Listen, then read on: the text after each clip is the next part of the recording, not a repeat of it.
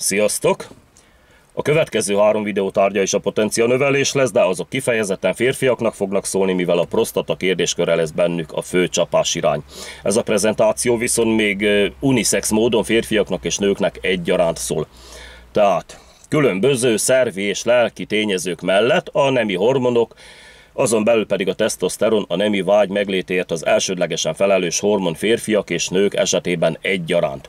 A nők szervezete kevesebbet termel, mint a férfiaké, és csak úgy mellékesen megjegyzem, hogy a sötétebb hajú és szemű hölgyek nagyobb tesztoszteron szinten rendelkeznek, mint a világos társaik, emiatt nagyobb a szexuális étvágyuk is. Ez a különbség férfiaknál is megvan, de ott az eleve jóval nagyobb alapmennyiség miatt ilyen jellegű különbségek nem érzékelhetők. Tehát ez az alapmennyiség tesztoszteronból, aminek köszönhető az első és a másodlagos nemi jelleg kifejlődése, tehát az a külső és belső nemi szervek megjelenése, mint elsődleges nemi jelleg, másodlagos pedig a testalkat, testtartás, izomzat, csontozat, magatartás, viselkedés, agresszivitási hányados, hangszín, érdeklődési körök, stb. Az egészséges tesztoszteron szint pedig a koleszterinnek köszönhető, ami a D-vitamin és számos egyéb hormon mellett főleg a tesztoszteron előanyaga. Minden nemi hormonnak, de legfőképp a tesztoszteroni.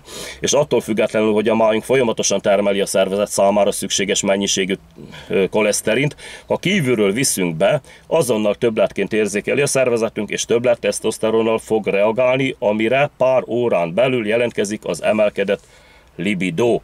Magyarul jön a kangörcs. Csak többlet koleszterinre van szükségünk, mint afrodiziákumra. És itt jön képbe a tojás, pontosabban a tojás sárgája, ami az az élelmiszer, ami a legtöbb koleszterin tartalmazza, szó szerint valóságos koleszterinbomba, és a leginkább megemeli a tesztoszteron szintet. Nőknél, férfiaknál egyaránt.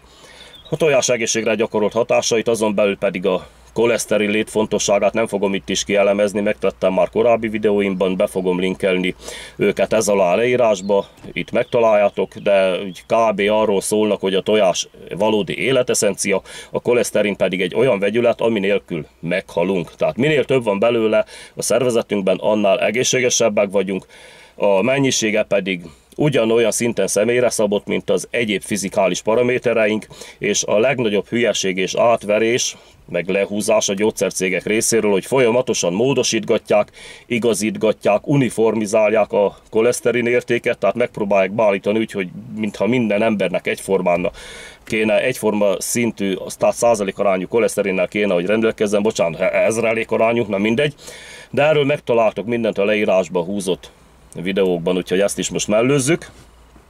A lényeg az, hogy nincs ilyen, hogy egységes koleszterin szint, akkor egységes testmagasság is lenne, egységes lábméret, egységes szemszín, meg ilyesmi. Tehát ennyire szabadna egységesíteni, uniformizálni a koleszterin szintet. Na mindegy, ezt most hagyjuk, és egyébként csak hogy érdekességként elmondom azt is, hogy a tojás vágyfokozó hatására már nagyon régen felfigyeltek, csak éppen az endokrinológiai ismeretek hiánya révén a fehérjét kapcsolták össze a zondóval, ezek közé húztak párhuzamot. Hát ennek az egyik oka az volt, hogy egyszerűen még nem ismerték a belső elválasztású mirigyek működését, így a hormonháztartás sem. A másik oka pedig, hogy a régebbi időkben, de ezek a régebbi idők igazából belányúlnak az új időkben is, tehát mondhatjuk azt, hogy még a múlt század közepén is ez volt a módi. Tehát ezekben a régebbi időkben a hölgyek még olyan szinten tabuként kezelték a szexuális vágyaikat, vagyis titokban tartották, hogy a legtöbb férfi még azt sem tudta elképzelni, hogy létezik egyáltalán női orgazmus.